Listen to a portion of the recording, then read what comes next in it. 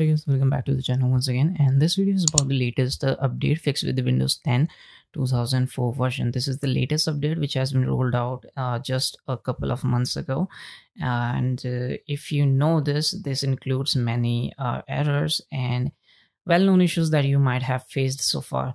So we are just going to check for the additional updates if it has come, and Microsoft is claiming to roll out their preview update as an additional optional update, you can say.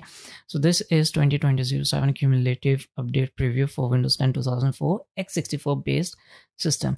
So if you're running on the 32-bit, this is not for you guys, and after that this is going to merge the optional update with the Windows Update interface, and after that make sure you restart. But before that, let me show you what are the details of this latest patch, or you could say the optional update.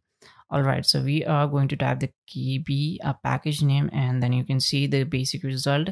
It rolled out a couple of days ago. It's not that so old, so you can check out the update catalog file, including various files. You can download them manually, but I will recommend you always to download from the settings update and security feature panel. All right, you can see the variety of the packages which works only over 1903 version or later. Okay, all right. So taking you to the official support page where you can see the actual well-known issues and what kind of changes it's going to bring for your latest update. So this is the July 31st 2020 KB456FF31 OS build 9041. This is going to help you to merge with the latest 2004 update. So this is just a preview. It's all up to you. If you want to install it, you can install it, or if you don't want to install it, you might fix by yourself the well-known issues. You are welcome to do that, but if you are not able to handle that, I will always recommend you to go through these kind of things, because this is the thing you should do it with your system. All right, so here you can see the well-known issues which has been a nightmare with the Microsoft products, with the Microsoft Edge, SharePoint, Excel, and so many other things, with it, including printing issues. And that will be gone if you install this update. And to get that, you can see the thing we had done just a few minutes ago inside optional updates available under the update and security. And that's the thing you need to do. All right.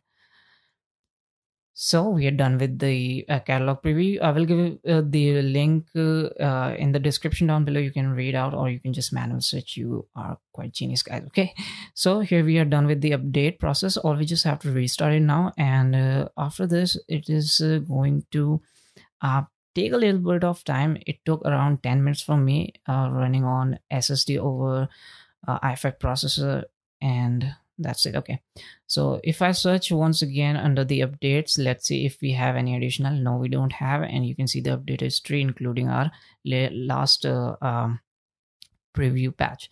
All right, now I'm going to uninstall the, or you can say just delete the garbage files, including the previous update inside this cleanup. So you can see it's around 2.83 GB, including in total 2.87 GB with the other files. All right, so we are just going to delete them, because that is kind of mess that you should always delete. So I would always recommend you should consider doing this. Okay, so this is the must do thing you should do.